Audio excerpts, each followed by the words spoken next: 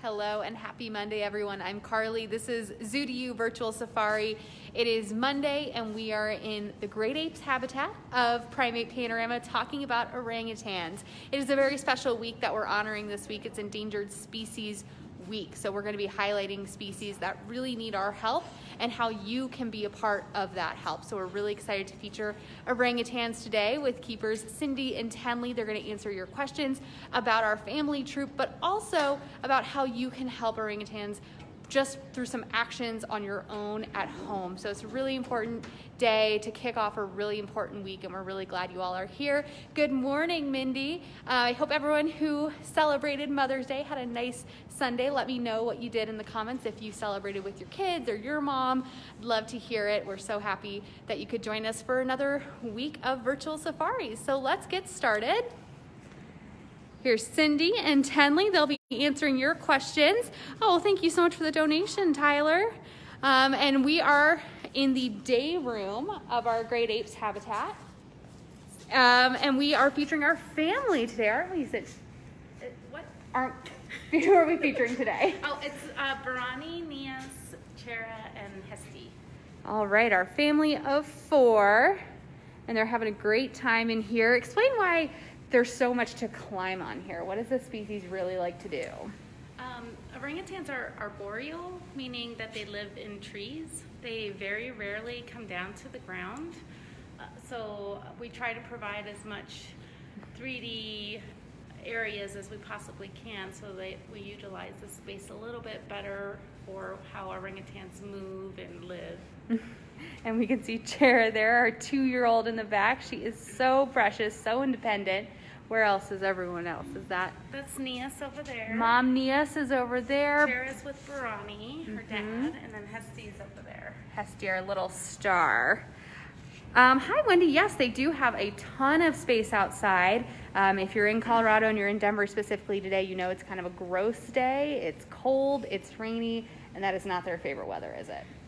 No, you would think living in a rainforest that they would love rain, but I guess when you have the option to get inside and away from the rain, that you choose that. But they can go outside today. In fact, they've been out a lot this morning. In fact, in the rainforest, they have orangutans naturally use big giant leaves to cover themselves or make a tent above their nests to build so that they're safe from the rain. So yeah, they're just inside for a little bit right now so we can talk about them, but they have plenty of outdoor space, which they've really been enjoying as we've had some really nice weather. Lori's wondering how much they weigh and what their lifespan is. Orangutans are sexually dimorphic, and that means that they're very different. So females are about half the weight of a male. They tend to be from 100 to 140 pounds, and males tend to be around 250 to 300 pounds. Oh, wow. Hi, Stephanie. We do still have Irina. She's in the other half of the habitat with her friend, Jaya. So we have some keepers eating lunch over there, so we'll let them enjoy in peace. But yes, we do still have Irina and Jaya. Hi, Lala. She loves the orangutans. So Luke has a great question, which can get us into the reason why we're talking about this species today. Are they endangered? What is their conservation status? Orangutans are actually critically endangered. The Sumatran orangutan, I think there's about, the estimate's around 14,000. They recently discovered a new species of orangutan called the Tapanuli orangutan, and there are about between 600 and 800 orangutans, so they're the most, I think, endangered of all the apes right now. And then there's also the Bornean orangutans, and they have quite a bit more. It's like 140,000, but they're still also considered critically endangered. What is the #1 reason why they are critically endangered? It's habitat loss. So currently, for orangutans, most of the habitat loss is due to oil palm plantations, and it produces palm oil, which is in almost every product, from shampoos to cosmetics to foods, all kinds of things. And so the great thing about palm oil, if I can say great, is that it's a very, very efficient oil. So compared to all the other kinds of oils, it's produces the most in the least amount of land. So it's a very complex issue because the world still needs so much oil, and palm oil is efficient, and so it is something that we need, because if you try a different oil, it uses more land, so more animals would be in danger. But it also needs to be sustainable, so you can't just keep cutting down the forest to create more oil palm plantations. Absolutely. And Tenley, why don't you tell us a little bit about how you have helped orangutans in the wild? Yeah, so last year I actually got to fly to Borneo, and this was a project completely funded by Denver Zoo. So they had me fly out to Borneo, and I worked with this amazing organization called Ape Malaysia. And what we did there is there was actually a palm oil plantation right along the river. And because of the devastation to orangutans and clouded leopards and all the other animals that live in that area, this palm oil plantation actually gave back their land to be replanted. So I spent about 2 weeks in the rainforest planting trees, and over 3 days we planted about 590 trees. So Stephanie is from the same area of Germany Irina came to us from. So Irina's really showing off here right at the window, enjoying some lunch. There's Katie from our last slide. So here's Irina for all those Irina fans out there. There you go. And Jai is probably somewhere up high. Might be on the platform. Oh, he's under a blanket. Up there under a blanket looking out the window. Oh, Jaya. So this is Irina. So, sorry, I didn't mean to cut you off, Tenley. Why don't you keep telling us about that? Yeah, so I helped this organization as well as some other keepers from 2 different other zoos here in the US. And we planted these trees, and right now the trees are pretty small, but in about 10 years, they are hoping that this is gonna connect those empty corridors and really help orangutans be able to travel. It's really important for orangutans to travel along the river to get different food sources depending on when the trees are fruiting. All right, well, thank you so much for that. And that's something that Denver Zoo facilitated, correct? Yeah, and we were actually gonna send 2 other keepers this year to participate in the same project. Denver Zoo loves this program and it loves helping orangutans in the wild. And unfortunately right now those keepers cannot go, but we are hopeful that Denver Zoo will keep helping orangutans in the wild by supporting that project. So let's talk about how people at home, the ones who are watching this live stream right now, what they can do to support orangutans just through their own kind of purchasing habits. Yeah, so it's actually pretty easy. All of you can help support and save orangutans. As Cindy was talking about, there's sustainable palm oil. So the best thing you can do is purchase products that contain sustainable palm oil. Now you might be thinking, well, how do I know which is sustainable, what's not sustainable? Luckily, another local zoo, Shia Mountain Zoo, has put together this amazing phone app. And the app, you can search different products. It's super easy and user-friendly. On the app, you can type in a product. So let's say you want to look up Cheez-Its. Is Cheez-Its good for orangutans? You will type in Cheez-Its in the app, and it will give you a rating if that's a good company or not. So it's very easy to use this app and just make some smarter, more sustainable choices in your purchasing, and you can help this very important species that we love to take care of here so much. So let's go back over to our family unit. We have a lot of questions coming in. Thanks everyone for being patient while we talked about some of the reasons we're featuring orangutans today, which is their conservation status, because it's Endangered Species Week, and we really want to bring attention to the animals and species that really need our help, and by extension, your help. So let's see, we have some questions about maternal gestation, how many can they have at one time, and how long are they pregnant? So part of the problem with the orangutan population declining so rapidly is that orangutans have the longest birth interval of any mammal. It's, for Sumatran orangutans, it's between 8 and 9 years before they'll have another baby.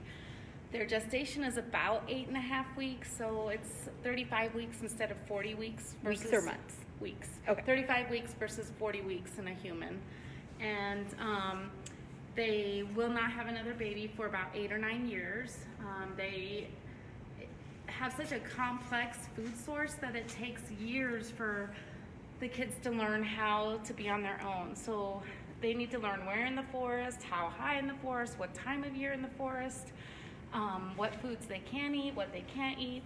It's extremely complicated, so it takes a long time for them to raise their babies. And typically, by the time they have the next baby, like Hesty, who's still here, will hang around and still continue to learn.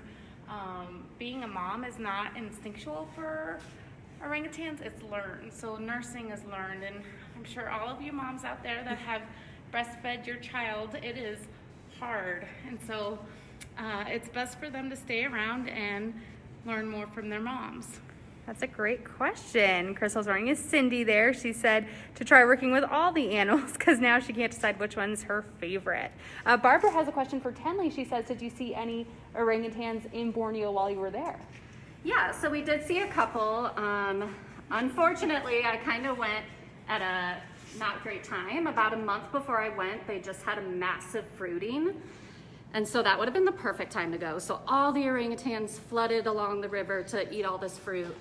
And then by the time I got there, all the fruit was gone. So a lot of the orangutans had left to go look for other fruit. But the wildlife there is pretty incredible, even though the numbers have dwindled.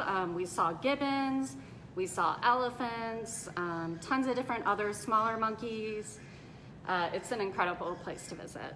Very cool. That was a great question, Barbara. Thank you. Owen's wondering what they're eating, what they're snacking on. Right now they're eating lettuce, I think you can see. Orangutans are frugivores, meaning they eat fruit in the wild, but the fruit that they eat in the wild is very different than fruit we know. It's much more fibrous and tough. And so we feed them more vegetables and leaves and browse, which are actual trees that we import from Florida and Arizona in the winter, because that has the fiber and nutrition that they need. Very good. Sheila's wondering, are they unable to get pregnant during that 8 or 9 year span, or is it just they instinctually try not to? They can't get pregnant. The wild, in the wild where they are, it's got, as Tenley was talking about, fruiting seasons, and so during there's not always food available. So during that time, they have less nutrition. And what am I trying to say? I'm trying to say that once it starts fruiting, that tends to be when there's more babies born. So I think between what they eat and the fruit cycles and the hormones that they have, because their babies do nurse for that whole time, help keep them from getting pregnant. We just watched Chera climb all the way up there, and I'm just imagining any other 2-year-old what a mom would do if they just got, 20 to 30 feet in the air. Reagan is 9. They want to know why they have much longer arms than legs. Well, Reagan, what do you think? Do you think it's because if you watch Hesty up there, if you're living up high in a tree, you're mostly using your arms, whereas if you look at gorillas, they're terrestrial and live on the ground, and so they have longer legs. But for orangutans, they need the arms more than they need their legs for climbing. So we can get a little closer look up here of Barani, our dad, to Chera. Hello, Carly. We are just scanning back to get more of those questions. Oliver's 5. He wants to know why they have that reddish-brown fur hair. Believe it or not, it actually helps camouflage them in the forest. If you're looking up high and the sun is dappling down through the leaves, they actually blend in really well with what would look like sunlight. Sunlight. Lori wants to know what their lifespan is. They can live between, usually into their 50s. I think 50s would be like our 100-year-old people. There has been like one case that's gotten up to 60, and I would definitely equivalent to whatever our record holder for humans is, like 115 or something like that. But 40s and 50s, the males don't live as long. I think it's kind of similar to what people are. The females tend to live longer than the males. Lydia's 5. She's wondering if they have any predators. Sumatran orangutans do. They have Sumatran tigers, and so that's part of why they do stay up high and tend not to go down to the ground, because it's safer up there. So what is Barani kind of enjoying here? It looks like some enrichment maybe filled with food. Frozen food, yeah. So it's a plastic that we've drilled out, and then we freeze stuff inside of it, and it makes it more challenging. Sometimes they'll use the tools to get the food out, or they'll bang it on the ground. Hi there, Lisa. Lisa is my neighbor from growing up. She's watching. Christina's wondering what the ages of our orangutans are. Barani is 27, Nias is 31, baby Chera just turned 2, and Hesty will be 10 in June. Someone says they remember Robin and Sally. Oh, I love Robin and Sally. I miss them dearly. So we have some really long-time fans here, and we are so happy that you all are joining us on these virtual safaris. Let's see. Looks very similar to what the keepers were doing with Jelani last week. They put kind of pumpkin in the drilled out plastic holes. So primates really do love kind of having to work for that food, don't they? Yeah. What other enrichment do we have in here? I mean, for a lot of people, it might look like a messy playroom, but it's all We have some stimulating. magazines with applesauce frozen inside of it.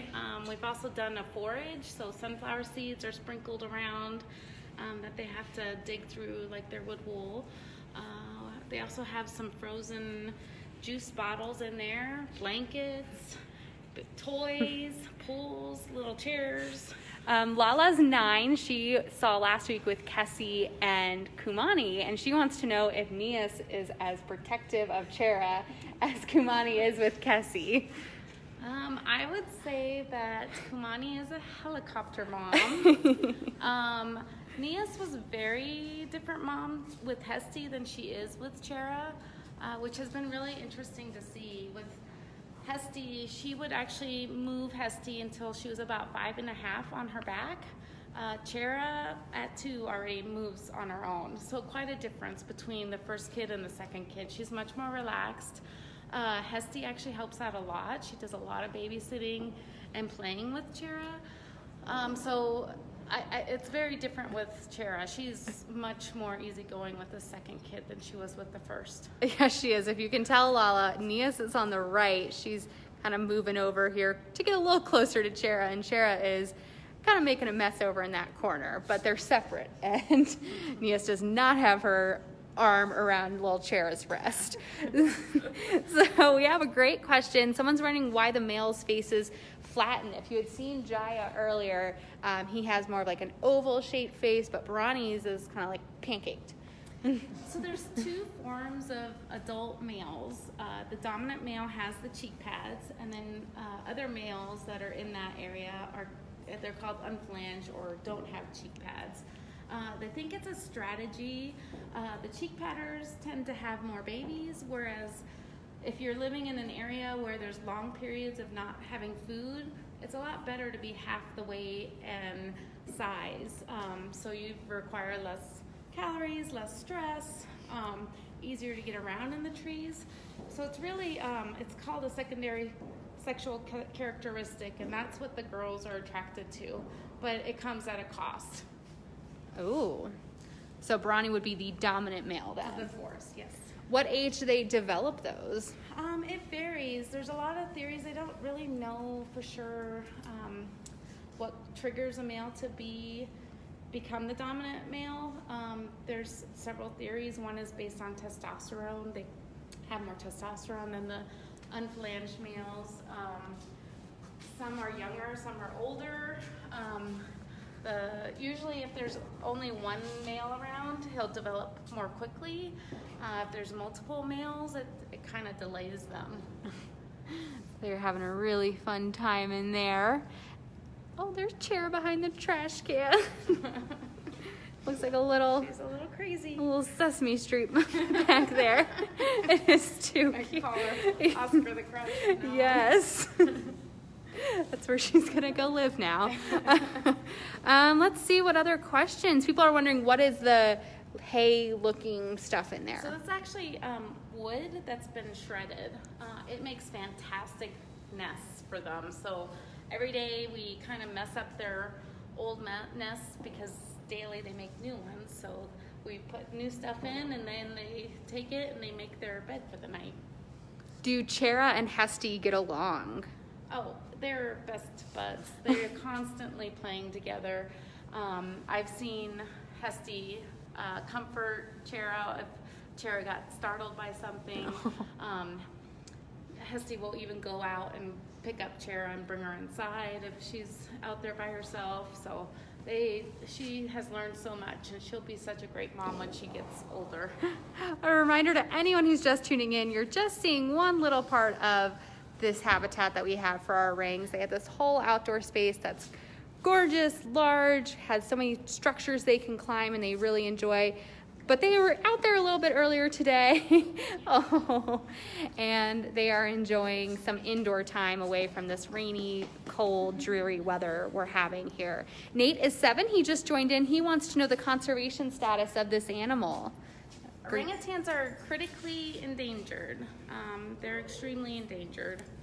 So they need our help, and their numbers are very low in the wild. So it's really important that we keep track of them and take care of them and do our part both as consumers and as zoos to help conserve the species.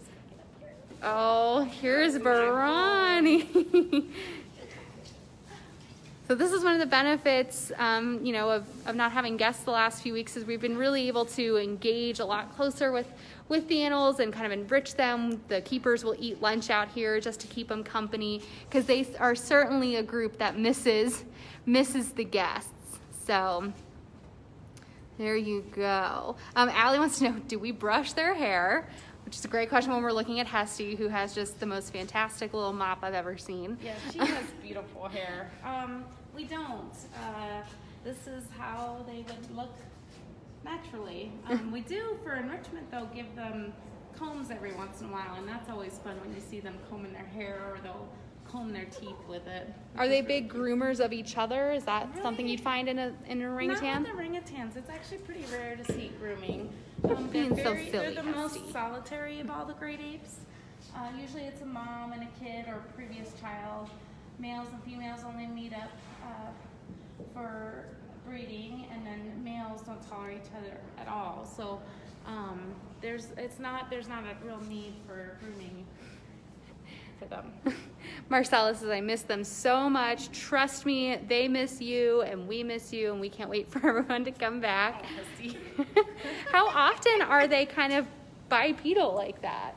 Not usually. I think the younger, more adolescent orangutans tend to do it, so you'll see them doing a lot, but once they get older, they kind of stop doing that. So now Nias is enjoying one of those blocks. She's trying to get her food up by kind of slamming it. Are orangutans known for being really intelligent, making and using tools? Oh, they're extremely intelligent. Recently, like, we have a little feeders that we put on our door, and we call it a fishing pipe. So it's a PVC pipe, and we'll put things inside and then give them a stick to use it to fish it out. And one of our orangutans was using the stick that had like 3 prongs and wasn't working very well, and I said to him, hey, there's one right behind you that works better. And he turned around and looked, saw it, picked it up, and started using that stick. Ooh, Paulette has an interesting question. She goes, do the adults, the older ones, go gray like humans do? They actually do. The really old ones get kind of lighter blonde and white around their mouth that I've seen. Very cool. Let's see. Irina's not by the window, so we won't go back over there. She is. She heard her name. Yeah. We have more requests for Irina, so we're coming back over here. Everybody loves Irina. Yeah. Irina is very popular. How old is Irina? Irina is 12. She'll be 13 in December. Hi, she says hello. Yes, we had special requests for you, Irina. She is the funniest, most fun, playful, goofy orangutan I've ever known. Do you feel like you've had more time with being closed to kind of think of new enrichment ways and spend more time kind of socializing on this side of the glass with them? Yes, so we spend our lunch hour out in the lobby with them every day, which has been really fun because They love playing with us and hanging out, and they're goofy. Also, just being here, we work longer shifts right now, and so it's been fun to be here for longer amounts and just hanging out and playing and making stuff for them. And we also, with the gorillas not here right now, we've been able to utilize the whole building, and so we do a lot of moving around in the building for them too. Yeah, how did the orangs react on this side of the habitat their first time in it?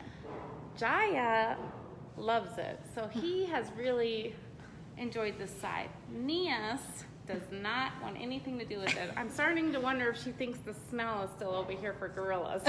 So she's not too crazy about this side. But we have a question from Sarah. She's wondering why Irina isn't with the family group.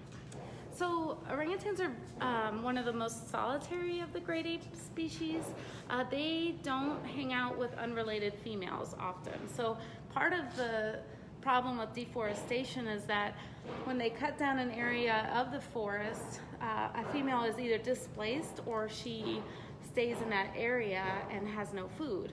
So she's displaced and she tries to move into a part of the forest that is still up. It's usually with females that she's not related to, and they will not let her have a territory. So the territories usually overlap with their children and other relatives. So yeah, they're not related, so she's in kind of her own space, and she's not alone. She has Jaya, who's up there in the corner. He's kind of moving around. Yeah, there he is. He's peeking at us. You might be able to see his. Let me try to zoom in there. Yep, that's Jaya. It's kind of hard to see from this angle, but he is a male. How old is Jaya? Jaya is also 12. They're actually 2 weeks apart in age, which is kind of neat. We'll go back over the family group since Irina went behind the scenes. She had enough. Reagan is wondering how we can tell them apart. They each have a different face, so and personality too. So like Hesty has the really beautiful hair, and Nias is a little bit darker in color with her hair. It's a little more darker red. So each one looks just a little bit different. It has a different personality, and once you get to know them, it's really easy to tell them apart. Yeah, and then obviously Chair is so little, so a lot of times I'll see people come in and they think Hesty is Chair's mom. Or they'll think Nias is the dad. But no, once you see Bronny, then it really puts into perspective who's who. Luke is wondering what training we do with them. Most of the training we do is for medical procedures. So right now we're having to be really careful. Like orangutans are susceptible to the flu, so we're assuming they're also susceptible to COVID-19. So one of the behaviors we do train is injections. So they do get their flu shot every year. They also get all the childhood vaccines that your kid would get, like MMR and DTaP and a few other ones. That pneumococcal, I think, was another one we gave. So they're susceptible to that stuff. So we do vaccinate them, and we just teach them to give them their shoulders, and we give the vaccine. We've also taught them to do ultrasounds. So, for example, when Nias was pregnant with Chera, we were able to check on the pregnancy and make sure everything was healthy and going well. There's a few orangutans that have had to have C-sections, and so our ultrasound images, we were able to help those other facilities know when a baby is at the end of the term by providing measurements to the study. So most of our behaviors are medical. Yeah, and Delena's wondering who is the most personable out of all six. Irina. Oh yeah. By far. There's no question. It is a consensus in here among the keepers that Irina is the most personable. Sadie's wondering what treat was in those blocks that they were trying to get. It was applesauce. Frozen applesauce, yeah. Frozen applesauce. Maybe kids would like that as sort of like a popsicle. Yeah. Our rings definitely love it. Sisters are gonna, here it comes. And what's in that bottle? That's the frozen juice. I think Hesty really is like a favorite. Those are her favorite of hers. She's the most beautiful one out of all of them. But I always see her with the bottles of frozen treats. I think that's like, yes. she's like, those are mine. Let's see. Oh, Lala's asking if they can recognize faces. Oh, they sure can. And they have their favorite people too. So like when I was on maternity leave, Nias was really upset that I was gone. And so I'd bring the baby by for her to see, and she'd only come look at the baby if I turned my back because she didn't want to look at me. Oh, she was mad at you? Yeah. Oh my gosh. Mindy's wondering if we read stories to them as enrichment like we did for Admiral, our crowned crane. Oh, that's something I've never thought of doing. That's a good idea. Might have to try that. We play the radio, and we have played videos on TV for them, and we hang out with them, but I haven't actually tried reading books. That's a good idea. We have an awesome video on our YouTube of the Colorado Symphony playing for our orangutans. They really seem to enjoy that. Jen's wondering what sounds and vocalizations they make. They have over 30 different vocalizations. They have kind of a happy sound. They have a scared sound. Males produce, it's called a long call. So in one way, when only dominant males make that vocalization. So they let the other males know they're there, and they also let the females know they're there. So usually if a female's interested, she'll go towards that sound, whereas all the unflanged males will run away from the sound. Ray's wondering, do they sleep through the night like humans, or do they sleep in short spurts? So orangutans are diurnal, so that means that they're awake during the day. A lot of times if people have come for functions here in the evenings, they have a strict bedtime. Usually 5 o'clock, they've made their nest, they are ready to go to bed, and they go to sleep. But if anybody else like me who loves naps, they do take naps too during the day. And when I saw wild orangutans in Indonesia, they were taking naps midday there too. So Barani's been hanging out by the door. Hesty's joining him now. Trying to steal his treat. Yes, she is. Sometimes they like to hang out by the door because they think a keeper might walk by, give them an extra treat, say hello. Oh, Pam says she volunteers to read to them. We appreciate that, Pam. We'll take a few more questions from anyone who has them about the orangutans. But as a reminder, this is Endangered Species Week. We're honoring here at Denver Zoo. So every day this week during our virtual safaris, we're going to talk about a species that really needs our help and how you can help them from home. So we're so glad you all are joining us. Thank you to everyone who's donated. Chera is just being the cutest, and we know you all cannot wait to get back and see them and see Chera specifically. She's just so cute. She's gotten so big since that first time she came out here on Nias's back. So we really appreciate it. Hi, Amber, you miss all the animals. We definitely understand that. We're so lucky we get to come in and see them, but we know you all miss them. Oh, okay. We're gonna say hi to Jaya. I think that's a great note to end on. This is Jaya, our male orang, and our companion for Irina. Irina's gonna say, yep, this is my friend Jaya. So you can tell he does not have those cheek flaps. Is that because he's not old enough, or he's not dominant? He's not dominant. He is not dominant, so he'll probably never get them? He's also still a little young. It's more in the teens that they would get them, even at the younger end, but he will get them eventually. It just will take a lot longer, probably till his late teens, early 20s. All right.